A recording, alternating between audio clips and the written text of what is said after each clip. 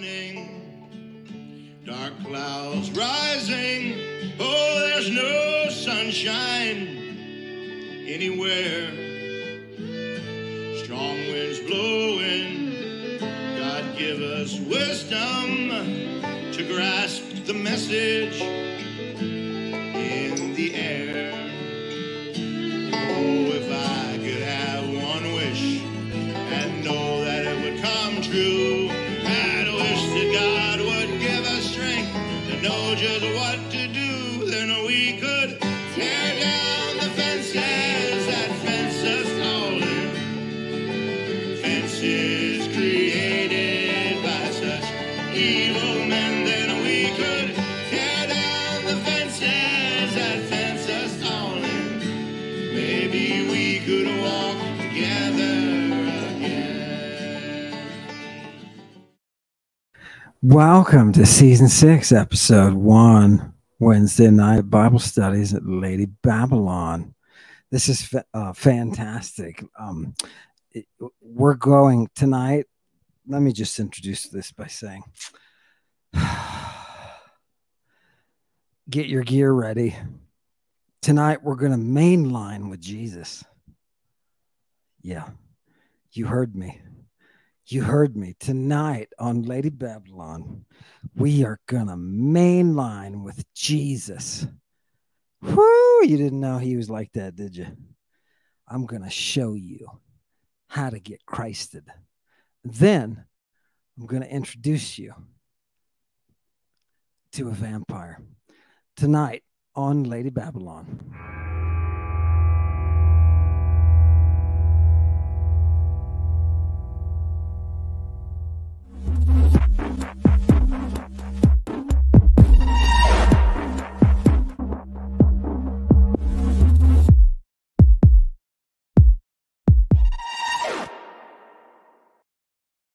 Here we go.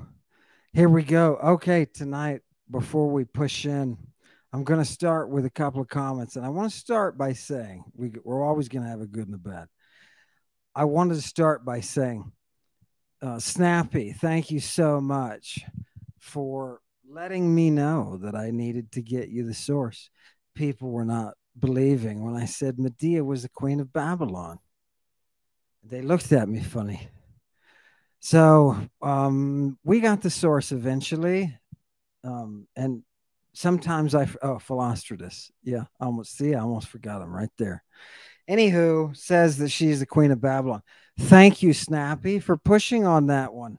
Right? Those sources are good. I'm giving your guys in religious studies, I'm giving them a hard time. I'm bashing them around, but you, sir, are attached to the sources, and I respect that. I respect that. Tonight, let's go to the good comment to start with. Who sent me something nice? Just please, I want to feel good about myself. This is Humble Thanker. I like that name. Dr. Amen. Is Mary Magdalene to Jesus as Medea is to Jason? Wow, that's the most spectacular question. And I'm going to answer it linguistically. There is a 16th century cryptologist who talks about the Magdal being a Scythian word that is the equivalent of the Maga, right? Not the Magos, but the Maga. This is the one that came before. Did the witch come before the wizard? Yes, it turns out historically she did. Who else was going to figure out all that stuff? Right? It took a lot of brains. Here we go. Here we go. I want to bring you that Maga. That Maga is the Medwa. And that Medwa is in charge, is in union with the Iasus. Yeah. So is there a relation between them? Yeah, these are all cult titles, people. We're going to read these things over and over again, right? Wow, until we see it. It's all there. Love it. Great question. Great question. That's what happens when you stay in the cult. right? It's what happens. You get the queen and the Christ. Isn't that nice? Love it. Who do you think was supplying all the drugs? Yeah. It wasn't Jesus. Yeah. He knows how to make the punch. But he was getting it all from Mary, the MAGA. Yeah. Yeah. You can call her a prostitute if you want to. But tonight, since we're going to mainline with Jesus. And I know some of you are sensitive about using terms like that. We're talking about historical mainlining. We're going to find that place where you can take that Christed poison. You can get it right into the blood. Whew! Fantastic. Fantastic. I've got to give you the best stuff. That's why you're here. And I know your time is limited. I'm stopping at 30 tonight. I'm going to stop myself. So let's get to the vampire that I'd like to bring you first. Let's wash. Oh, we need another. I forgot the bad. We've had the good. We have to have the bad. Okay, throw up the bad. Okay, this is from Naruto. Another interesting experience, particularly unpleasant. Particularly unpleasant. Not just unpleasant, it's particularly unpleasant. I expected at very least, something from Philo. Okay, take it down. Take it down. I cannot take this person seriously anymore. I can't. No, I'm going to laugh. I'm going to laugh. And it's rude. It's rude to do that. But my children, in the world, there are perpetrators with trench coats. And they will take you places and do things to you. Yeah, that's what they do. It's their nature. If I were at a professional conference in the middle of a bunch of classical philologists who had given the sweat and blood and earned that spot, if I pulled out Philo right away, right? You lose your credibility right away when you do that, Naruto. You lose your credibility because, Naruto, there are Bible studies. There are studies of the Torah. There are Bible studies. There are seminaries. There are New Testament departments. And in these departments, Naruto, there are no philologists. Philologists are those who have reached a level of expertise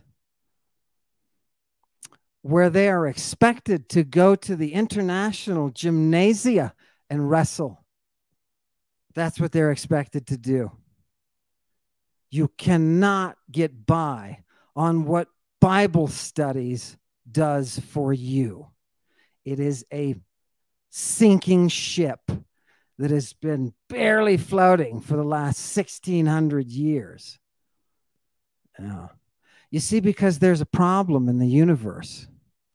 The problem is the classical philologists are the professionals with the classical texts, right? You should be able to throw a classical philologist anything from Homer, throw him a little bit of Tacitus, woo, a little curveball there. How about some Juvenal? Can you slip in? Do you know how to do meter between both languages? Okay, those are the people that you consult. What's weird in this universe, the watchers still haven't figured it out. But what's really weird here is that those experts are experts in everything but the Bible and the Septuagint included when I say Bible. Yeah. And do you know why? Let me just tell you, as a former prof myself, you do not want to risk the engagement.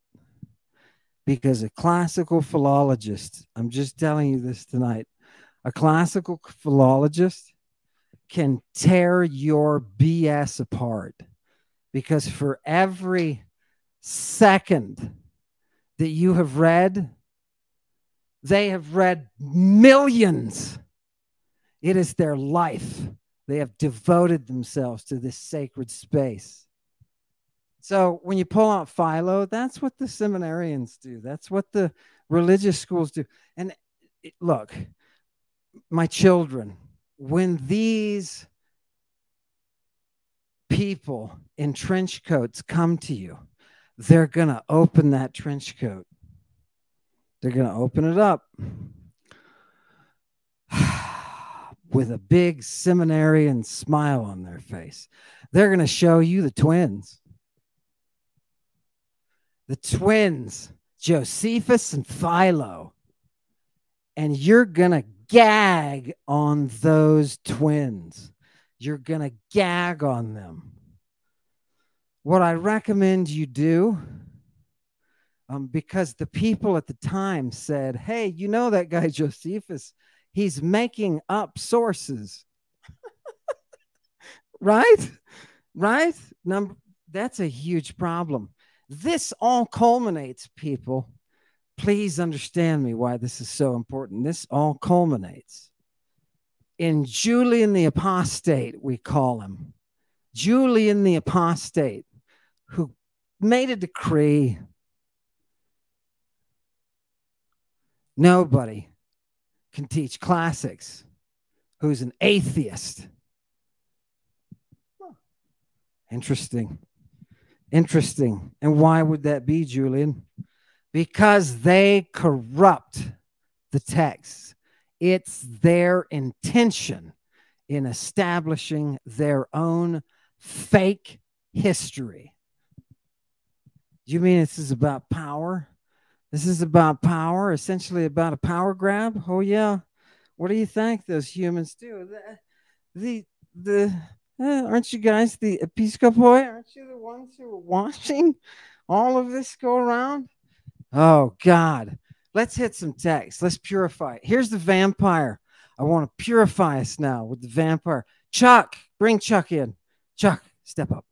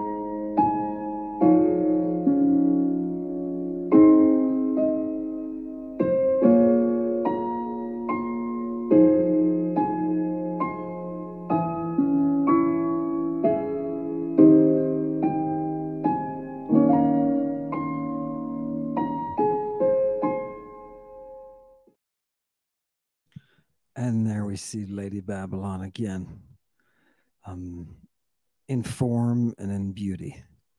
Thank you. Thank you, Chuck. I appreciate it. Everybody, a round of applause for Chuck Baudelaire. Gorgeous, gorgeous. Let's bring in our first text. I want to take you so we can mainline with Jesus. Are you ready? Are you ready? Let's go see Jesus mainlining. I want to give you the first tonight of our text. Yep. Go ahead and pull that up. I want to just give you, take it down real quick. Let me give him an intro while I'm talking. Sorry. Yes. Elian. Who's this person? To your Philo. See, that's the thing. You call up Philo, I'm going to call up Elian. And unfortunately for you, who, by the way, whatever that guy's name is, I want to give him the KIP Award of Courage.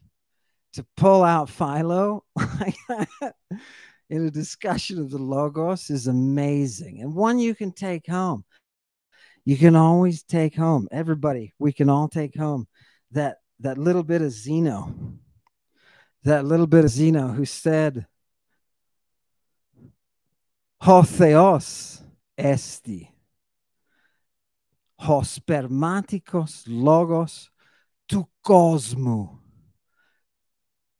God is the spermatic logos of the organization.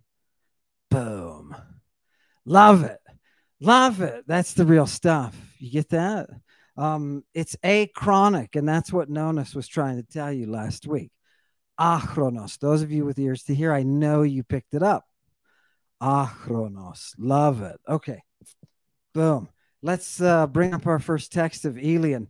Bring it down again. Forgot to introduce him properly. We're talking about, a little bit after the time of Marcus Aurelius. And Elian comes into the picture, and this guy is educated. And as a highly, highly educated person, his proficiency with Greek is just phenomenal. They called him, the honey-tongued, because his Greek was so good. Good for you. Good for you. He's Atticizing a little bit here. This is a little bit of second sophistic for those of you who are into it. Now, I've worked with this passage with several students. I'm just going to translate it very quickly because we don't have a lot of time. We want to face it, right? Our attention. Let's go. Bring it up. What's going to happen? The bites of the viper and of other types of snakes. People say that, we have curatives for this. We have drugs for this. And I hear that these drugs are in two forms. They're either pomata, they're either potions, or they're hrimata. They are things that you apply as Christing. Kai epoides. So he goes on and he says, hey, the epodes. And by the way, Elian, take it down for a minute.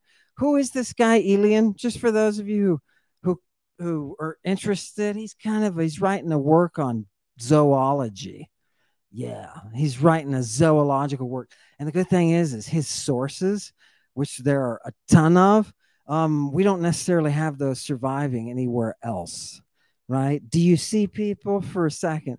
Do you see how big it is? Do you see how big it is? We're not looking for that scrap. We're not looking for the scraps. Look, somebody threw away an old parchment. It's got a scrap, a scribble. We're not looking for that. We're looking for the stuff that was in the libraries. We're looking for the stuff that the people were working with, right? This is Elian. You're dealing with a major thinker of the day. And I know that most of you, and you shouldn't, most of you don't know who he is. Yeah. Yeah. So zoologist, just think zoologist here. Now we're going to watch. Are you ready? We're getting close. We're talking about two types of drugs. We're talking about the drugs that you drink. Those are the pomata, right? And then we're talking about the drugs that you inhrio, that you apply otherwise. And this can mean to the eyes, it's any other application that you are not swallowing. There are those you swallow and those you apply otherwise. And mainlining. And when I say mainline, what do I mean historically? Some of you may absolutely understand this, and some of you may not. But you are entering that stream. You're finding that blood and pushing into the blood. That's mainlining. Yes. Oh, God. That's what Jesus is doing. It's what Jesus is doing. And you say, oh, my God, you're going to show me in text in Elian where Jesus, I'm going to show you the Christ. You cannot be Christ without injecting it right into your veins. What? Yes, linguistically, it's gorgeous. Bring up the text again. Are you ready? Let's keep reading it. He says, what? you can drink it or you can have it applied as the Christ. And he says there are incantations that are effective at kind of mollifying or softening. Softening what? Ton ion. Many of you see that line ton ion because you're working on the Greek, and that's the toxin that they use with the arrow poisons. When you take this thing and you increcenta it, when it enters directly, oh my God, there is nothing better, right? You've got to have a mollifying drug, right? And he's saying the epodes help. The incantations are part of it. You ask yourself, take it down for a second, why are these people going through incantations? You see even straight up in antiquity, straight up doctoring, where somebody will have broken a limb, and the doctor is repairing the limb, putting the bone back to try to set the bone. And while they're doing it, they are incanting.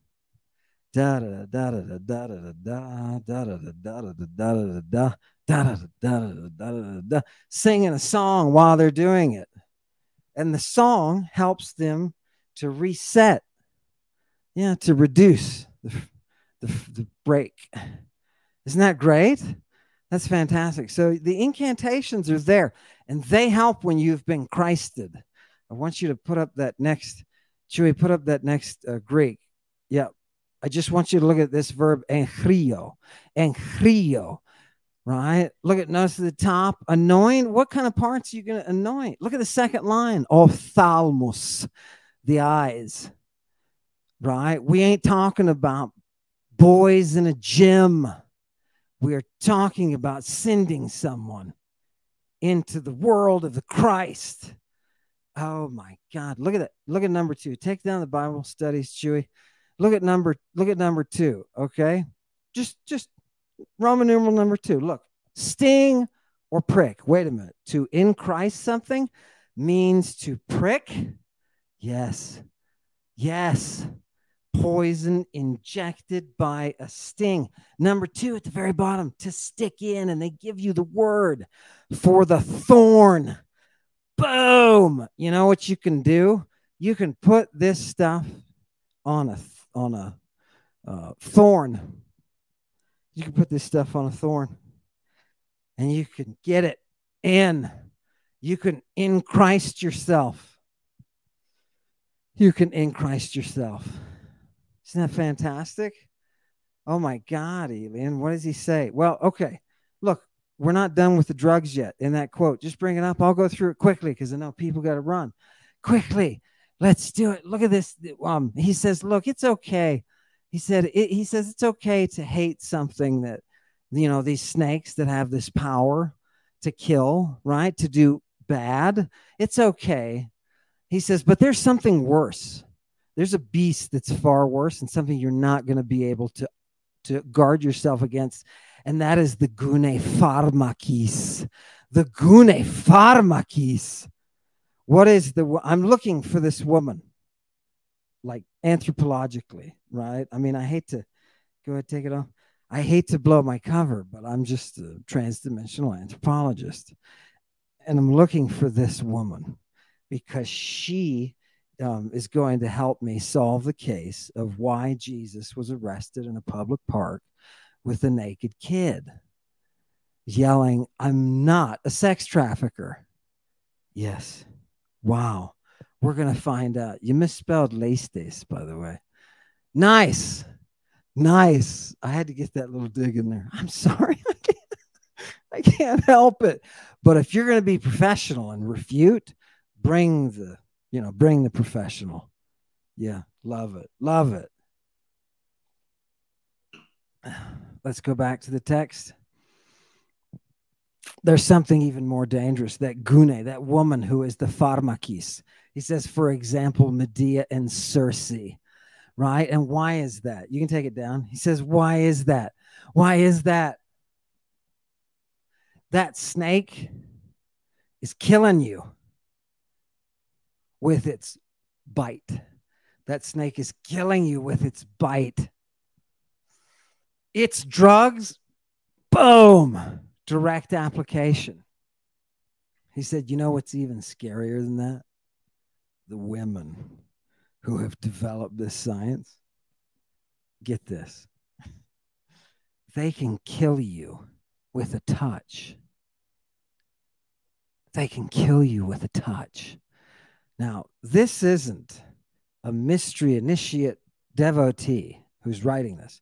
It's not a priest, right? It's not someone who's going to have some kind of axe to grind. This is a person who is writing about zoology and using sources that are telling him, oh, this plant is that plant, this animal is that animal. Yeah, fantastic. This one's poisonous. That one's the most poisonous.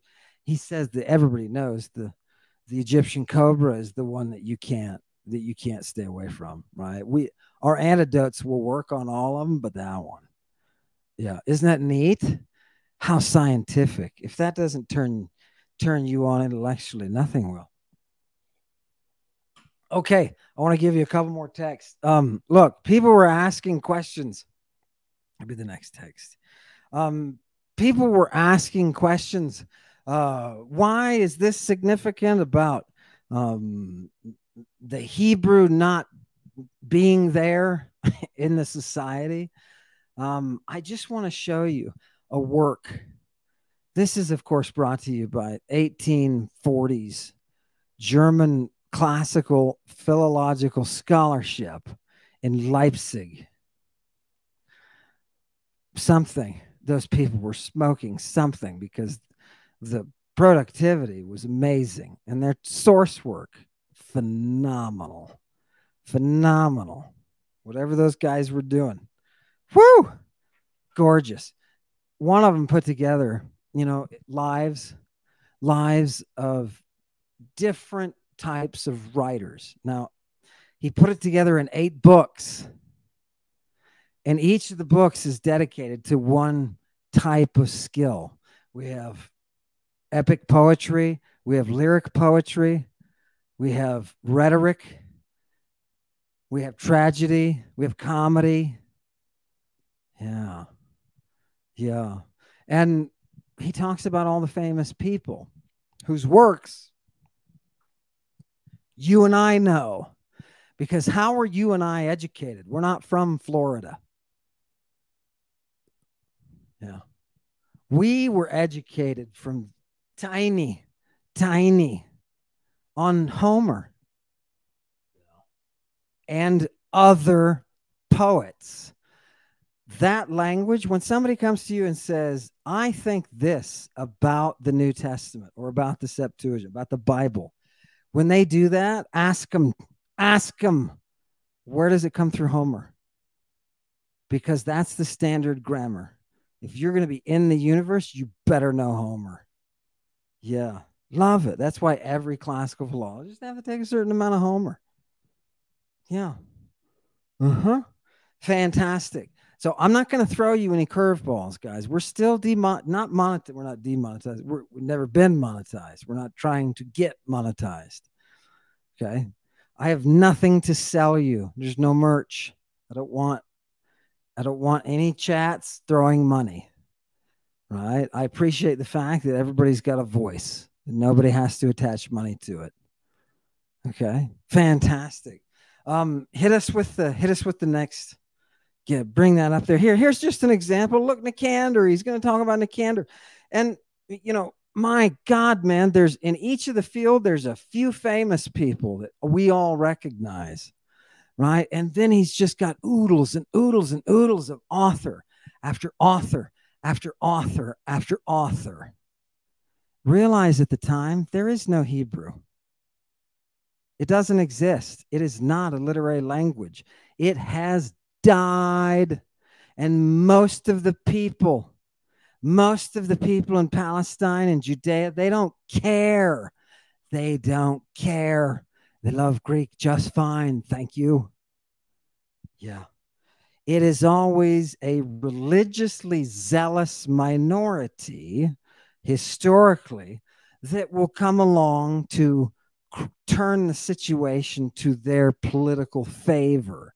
It was in the favor of that religious minority to revive this dead corpse that was classical Hebrew. And again, remember, for those of you who want to travel, I'm not talking about modern Hebrew.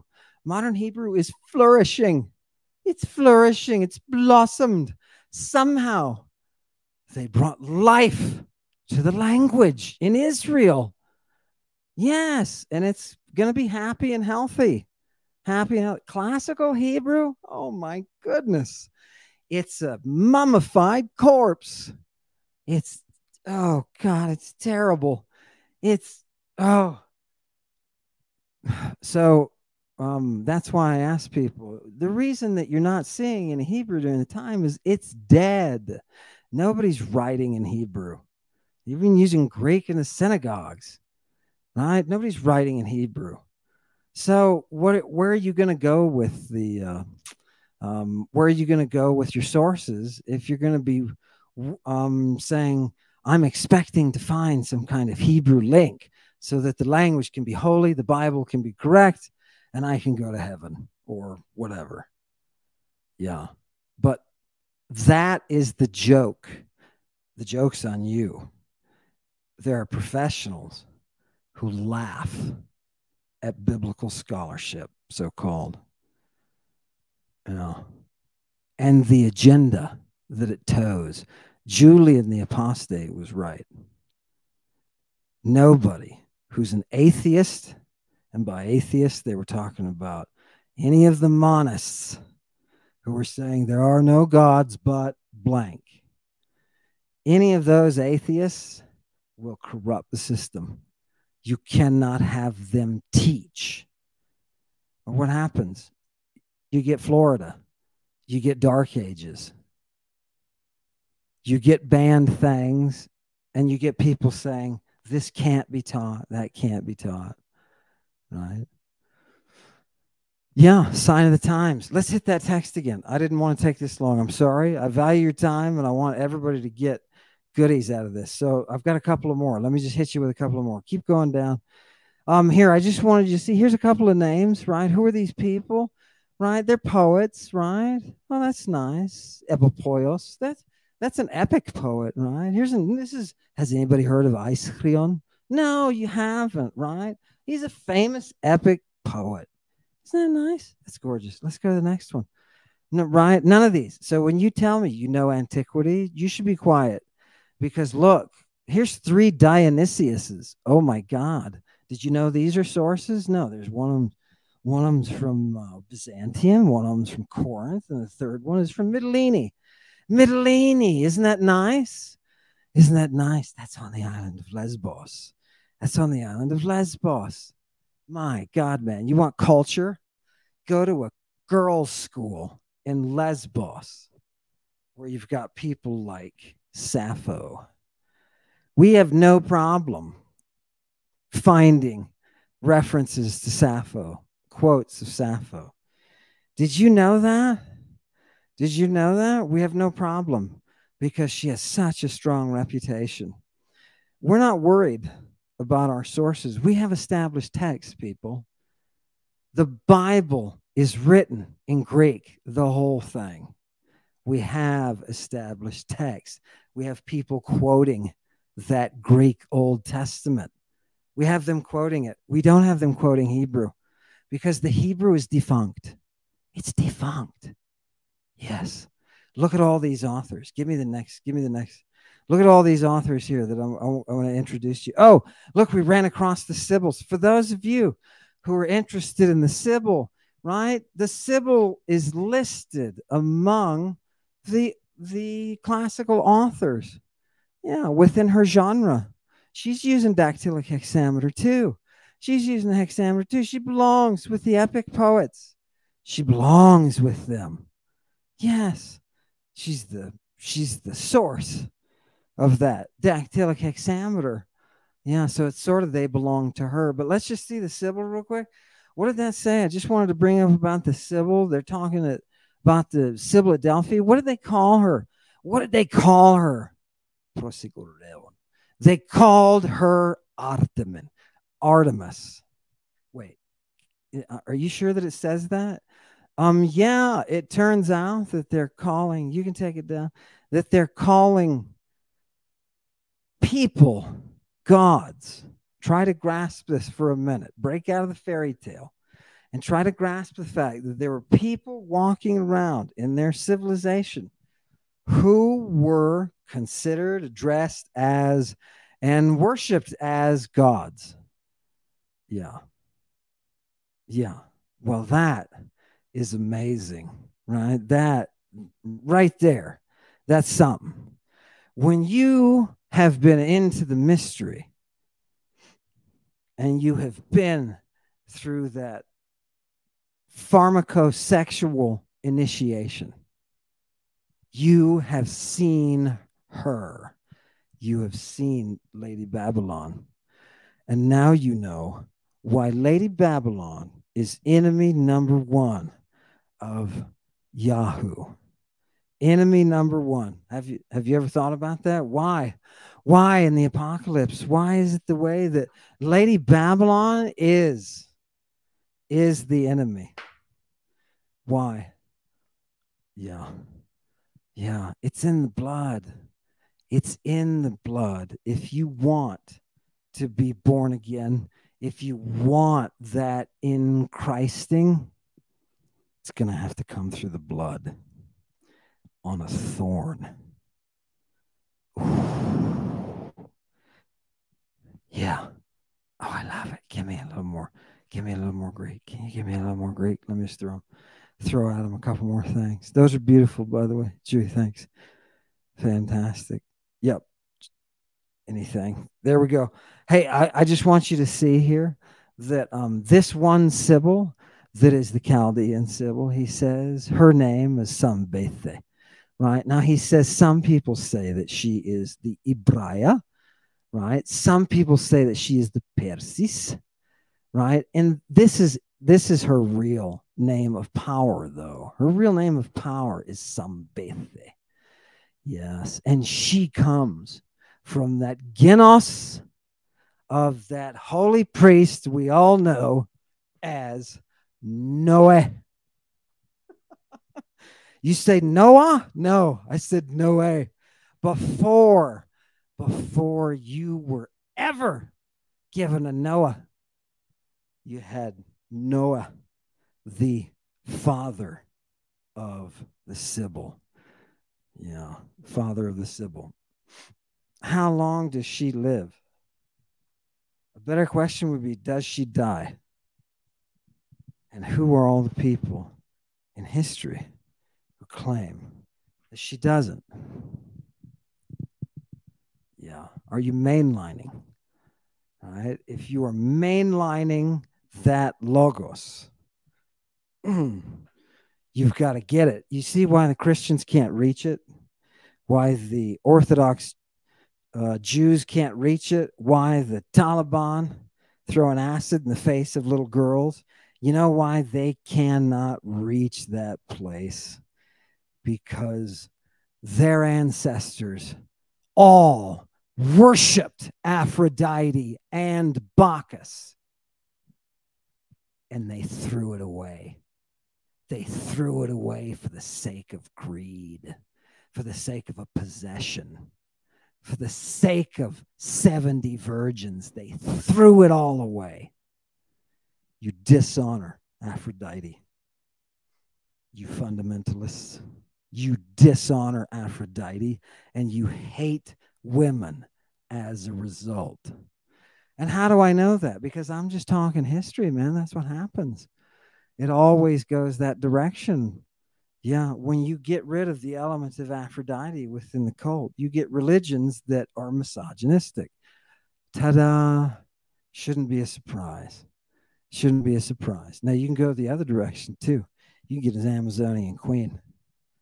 You get an Amazonian queen who perhaps is worshipped as a goddess. Yeah. Have you ever been, let me just ask, the Sisterhood of Frustration? Have you ever been worshipped? Yeah. Yeah. Special dedication to my nun friend in Nazareth. Special dedication. You saw everything. Your eyes were open. And it was my pleasure to be able to give you that fruit. That's the power. That's the power. Oh, can you feel it? Can you feel that? Okay, throw in that last. Let's go quick. These people they're like, shut up. I need dinner. Go. Yeah, here, more Sybil stuff. Look, more Sybil stuff. Great. Look, I just want you guys to notice this Chaldean or Persian Sybil, right? All of these Sybil's are following that structure that Medea set up as the queen of Babylon. Did you see the tunnel? She built a tunnel under the river. Can you believe this? And it's, she had to change the direction of the river. She had to waterproof everything. They had to put up art designs. Oh my God, it's absolutely gorgeous. Absolutely gorgeous. This is the most, this is the greatest gem. Medea. Let me just say this. Medea is the greatest undiscovered treasure of humanity. The greatest undiscovered treasure of humanity. Yeah. You are the product of her thoughts. You are the product of her thoughts. If you are a Christian and you are sitting watching Billy Graham with your popcorn, if you are in church, if you are going to your synagogue, to your mosque, you are all servants of the mind of a Bronze Age woman. Your religions were created by her. They are corruptions of what she did. This is gorgeous, gorgeousness and gorgeosity. Go to another one. I hope you don't mind we didn't invite Philo in, because if we had Philo sitting here this whole time, you know what we'd be talking about. Yeah, it wouldn't be this. Let's go. Yeah, that's okay. Here's another Orpheus. I want to show you. Look, there's Orpheus 1, right? This is the Thracian one. Go to the next one. And look, there's a bunch of other Orpheuses here. Yeah, did you even know, like many of us, many people here, be honest with yourself, you're studying these mystery religions. Take it down. You're studying these mystery religions, right? You want to know. That's what's driving us, right? You want to know so that you can say what Jesus was doing with that naked kid. You want to know. And right in the middle of all this, you realize, oh shit, I didn't know there's more than one Orpheus. Yeah, it's just a name, bro. Right? And you mean these other ones are poets too? Yeah. Right? And nobody knows. No, look, we've got fragments from them. This is fantastic. Right? Bible scholars, they never touch this stuff. Why would they never touch this stuff? I don't know. I'm asking genuinely because I don't know. It boggles my mind whenever I come across a biblical scholar who has no idea about anything outside of the New Testament. I'm always shocked. I'm like, can you claim really to be an expert in this language if all you've read is one thing out of thousands upon thousands upon thousands? There's 400 pages of this text that I'm showing you with these different authors, different ancient authors. There's 400 pages of it, and there's 2 to 3 per page. 2 to 3 per page. My God, did you know there was that many? There's 500,000 copies, 500,000 scrolls in Alexandria alone. Yeah. Don't think that there aren't books all over the place, right? If you are wealthy in antiquity in Rome, you got scrolls. You got scrolls. You send your kids to Athens. Right? Why do you send them there? It's for the Greek, bro. It's for the Greek. This Greek can open your brain, not modern Greek. Modern Greek's been enslaved by the church. Yeah. See what happens, people? Julian was right. We're going to lose it. We're going to lose everything. 30%, they told me in history. It's got to be 30%, and it kicks over. Go for it. A couple more, and then we'll. Oh, here, I just gave you. Yeah, soterios. I just want to give you. This is interesting because who is this writer of epic poetry? Right, he's got soter in his name. I just wanted you to see that he got soter in his name, but he's going to be talking about some pretty cool stuff. He's writing about the Basarids, or otherwise called he's writing a Dionysiaca. Wait a minute, what? Yes, another. You said I thought there was only one. No, there's multiple. Right? All of a sudden, do you realize how small a view of antiquity you've been getting? You mean there are other epics other than Nonus about Dionysus? Yep. Yeah. You mean the epithets that Jesus is using as Jesus Christ are all Bacchic epithets? Yep. You mean hallelujah is a Greek expression? Yep. Yeah. Yeah. You see, what you have to do is you have to build. You have to build your own foundation. If you don't have one, if all you got sand, you got to build a foundation. You got to put something, make it work, right? You can't just start on the sand, right? It's probably going to sink anyway, right? Go somewhere else. Yeah. Take Philo with you, right? Josephus was a liar. He was an out and out liar. It's amazing. People will believe anything if you write it down. And of course, what are they all writing in? Greek. Okay. Anywho, go. This is, I'm sorry. Do that. I think it's abusing the biblical scholars too much. Can we get the excessive abusing the biblical scholars sound? Do we have that anywhere, Chewy? Can you key that up? Stop! He's already dead. Yeah, exactly. Right. Come on, man. You got to feel bad for him. All they've got is a text that's from a defunct language that somebody propped up and shocked a couple times with a battery and it twitched. Right? Come on, man. I want to show you a woman. And this is in response. This last little bit is going to be my response to Bart Ehrman. Bart, you stepped in it. Bart. You know you did when you said this week that people in antiquity all thought that women were inferior to men. They were not finished creations. And Bart, you know what you've done, Bart, right? You've taken a 2,000-year period, Bart, with hundreds of cultures, and you smashed them all together under the power of Aristotle and his misogyny. You smashed it all together. And you did that, Bart, because I know what you did. You wiggled out from the generation of scholars who were saying women did nothing in the ancient world. They did nothing. Yeah. They were chattel. Oh, sorry, Bart, but you know as well as I do, or maybe they don't teach you in biblical studies, but you should know that a generalization like that about antiquity, there's no generalization that you can prop up, right? I can walk you over to the Amazonians who are kicking the Athenians' tails in battle and tell them, hey, what do you think? You could tell Medea that, but she wouldn't care because she's already sending out Pythias all over the planet. Yeah.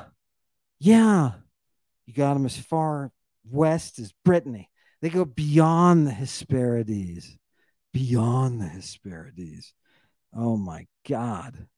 But that's okay. Bart, I know that you can't help it because there's a certain load of stank that you have to bear within the discipline. I get that. But that doesn't mean that you aren't doing something that is disrespectful to the muse, right? Classical philologists, texts, that's what we are, right? We work with the text. We don't dig in the dirt. We have to. You have to a certain amount. But we don't dig in the dirt. We leave that for the archaeologists. We dig through the text. We dig through the text. I want to get you this woman. Bring her in. Finally, somebody. Is this she that I was looking for just a minute ago? And you look at the top, and my Greek students, look at that, Hypatia. We're going to be talking about Hypatia. She's one of the authors that is mentioned and in this source. And I just want you to know, let's put it up there. I want to translate it for him because she's the daughter. The Hypatia is the daughter of the geometrician Theon. Yeah. And she was he's a philosopher in Alexandria, and she too was a philosopher. Yeah. And famous, was known by many people. Yeah. She was the wife of, sorry. She grew to her acme. Oh, isn't that nice? Isn't that nice? She grew to her acme in the kingship of Arcadius. Okay, cool. And what did she do? She wrote notes. She wrote notes or a synopsis of these mathematical works of Diophantes. Okay, cool. And something on Astronomicon. Yeah, something about astronomy. Yeah, and also Apollonius, right? Apollonius. She wrote again some notes on that. And what did she do? She was killed by the Alexandrians, and her body, right, was grossly maltreated, cut up, spread through the city. Yeah, and she suffered this. He says, "Tutto de peponte." She suffered this. Why? Diaphonon. Thonon. You atheists won't understand this. Thonon. Give me the Greek for thonon. Yeah. What is it? Ill will or malice? Yeah. A little bit of jealousy. A little bit of grudging feeling. Why? Why did they grudge this woman? What could she possibly begrudge them? Bring it back up. Well, it's because of her wisdom, most especially, because of her incredible astronomical knowledge. Take it down. What a bunch of dogs. What a bunch of... I can't even say. I love dogs too much. Yeah, I don't know what kind of animal acts that way. I don't. But I do know that animal is traditionally carrying a cross or an 8-pointed star or a crescent moon. And usually somebody's getting enslaved in the process, and it's typically women. Those sisterhoods of the frustration. I know you. I know where you are. Yeah. Hypatia. What beauty, right? You notice I didn't read to you. There's descriptions of her and how she looked and all that stuff, right? But what was beautiful about Hypatia is that her understanding of the cosmos was so superior that it made people hate her for it. People who followed Yahoo. Yeah. When you take a polytheistic society in which justice thrives, when you take that society and give a third of the people power over everyone else, that third can turn that society upside down. They don't have to be a majority. And that's exactly what the Christians did. And with the Christians having taken over the Romans, right? Having taken over the empire and having mismanaged it so poorly that it was falling apart. Yeah. More additional wars. Nice. Good job. Having done all of that, there had to be built some kind of facade of scholarship. And that scholarship came through the Masoretic sect, which provided that source that we didn't have. It finally solidified that this language is the language of God. Yeah. Yeah. That's how history's built, and that's where you are. But we're going back to that original. Tonight I had a couple, I think I had one or two more things, but I wanted you to see, I wanted us to end with the resurrection of that vampire that Baudelaire is talking about. Yeah, who Baudelaire is talking about. Yeah. These are the texts, people. If you would like to refute, if you would like to critique, or as some of the comments said, to debunk, if you would like to debunk any of those texts, feel free. Have at it. Yeah, go ahead. But if you notice tonight, guys, all I did was bring you texts. This is what Bible studies will die from. When classicists stand up, master those texts, and bring you the beauty. Yeah. Yeah. That's the way. We build that museum. We build that museum. Thank you guys for giving me so much time tonight. I'm not gonna take any more of your time. It's an honor. Hail Satan. Tear down the fences that fence us all in. Fences created by such evil men that we could tear down the fences that fence us all in. Maybe we could walk together again. Just maybe we could walk together again.